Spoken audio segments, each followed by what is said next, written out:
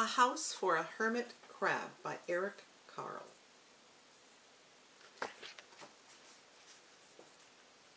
Hermit crabs live on the ocean floor. Their skin is hard except for the abdomen, which is soft. To protect this soft spot, the hermit crab borrows a shell and makes this its house. Then only its face, feet, and claws stick out from the shell. That way it can see, walk, and catch its food. When a hermit crab is threatened, it withdraws into the shell until the danger has passed.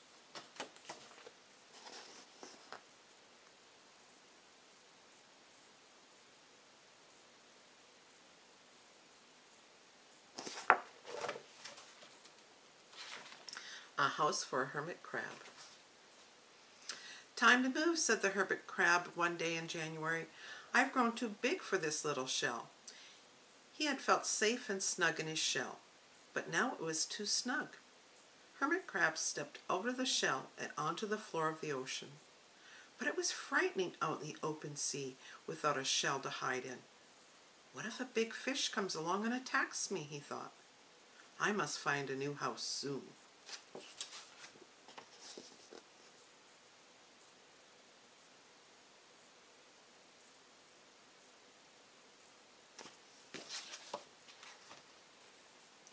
Early in February, Hermit Crab found just the house he was looking for. It was a big shell and strong. He moved right in, wiggling and waggling about inside to see how it felt. It felt just right. But it looked so plain, thought the hermit crab.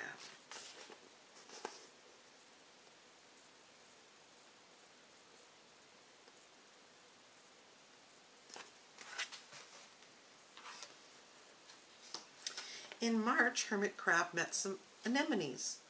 They swayed gently back and forth in the water. "How beautiful you are," said the Hermit Crab. "Would one of you be willing to come and live in my house?" It was so plain. "It needs you." "I'll come," whispered a small sea anemone. Gently, Hermit Crab picked it up with his claw and put it on his shell.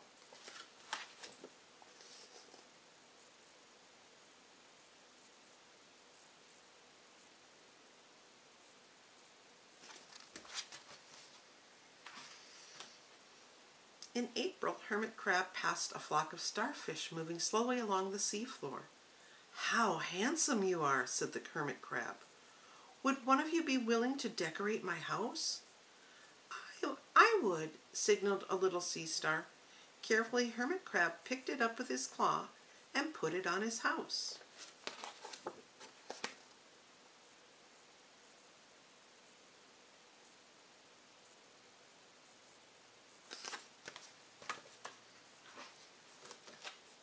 In May, Hermit Crab discovered some coral. They were hard and didn't move. "How pretty you are," said Hermit Crab.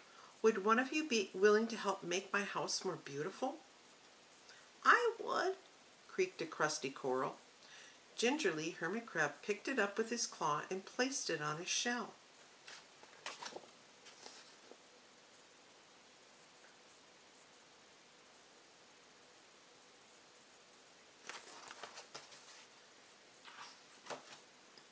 In June, Hermit Crab came to a group of snails crawling over a rock on the ocean floor.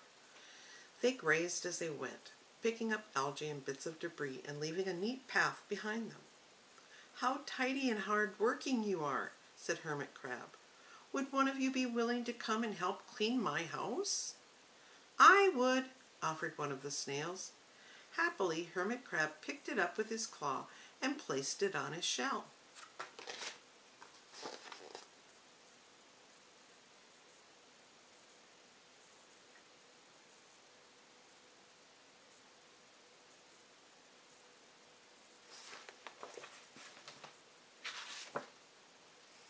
In July, Hermit Crab came upon several sea urchins. They had sharp, prickly needles. "How fierce you look," said Hermit Crab. "Would one of you be willing to protect my house?" "I would," answered a spiky sea urchin. Gracefully, Hermit Crab picked it up with his claw and placed it near his shell.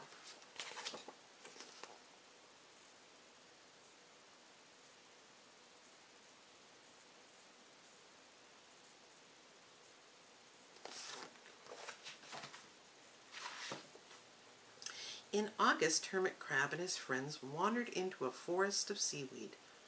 "It's so dark in here," said Hermit Crab. "How dim it is," murmured the sea anemone.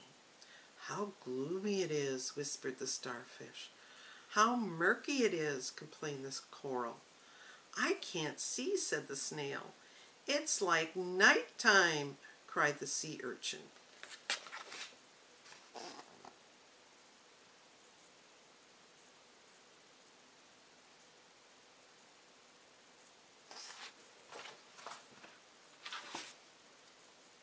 In September, Hermit Crab spotted a school of lanternfish darting through the dark water. "How bright you are," said the Hermit Crab. "Would one of you be willing to light up my house?" "I would," replied one lanternfish, and it swam over near the shell.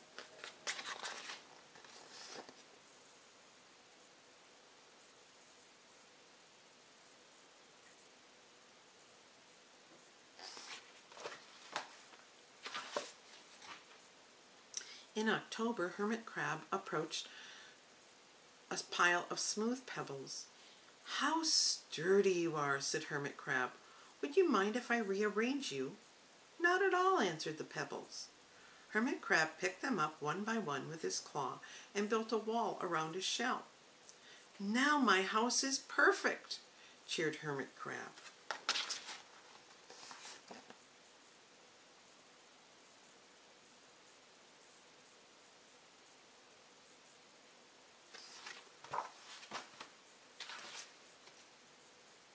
But in November, Hermit Crab felt that his shell seemed a bit too small. Little by little, over the year, Hermit Crab had grown. Soon he would have to find another bigger home. But he had come to love his friends, the sea anemone, the starfish, the coral, the sea urchin, the snail, the lanternfish, and even the smooth pebbles. "They have been so good to me," thought Hermit Crab. "They are like a family. How can I ever leave them?"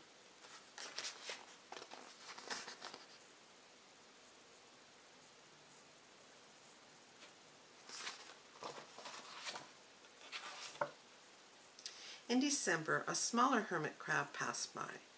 "I have outgrown my shell," she said. "Would you know of a place for me?" "I've outgrown my house too," answered Hermit Crab. "I must move on." "You're welcome to live here, but you must promise to be good to my friends." "I promise," said the little crab.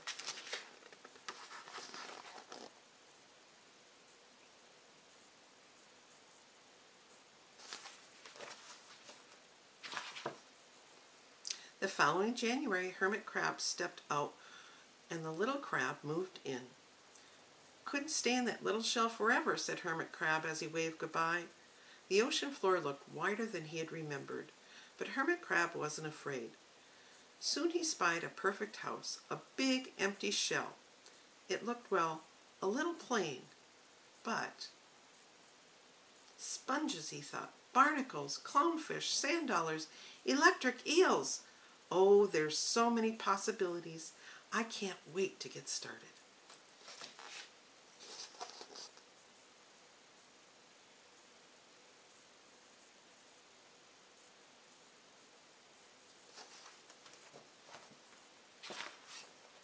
And that's the end of the story. Here's a word about Eric Carle. Eric Carle, the author, is the creator of many beloved books about animals, birds, and insects, but he says that he feels particularly fond of Hermit Crab, the hero of this book. He wrote the illustrated Hermit Crab story to show young readers that the new experiences are not to be dreaded, but are really wonderful opportunities. And here's a picture of Eric Carle with his son, Rolf, to whom this book was dedicated.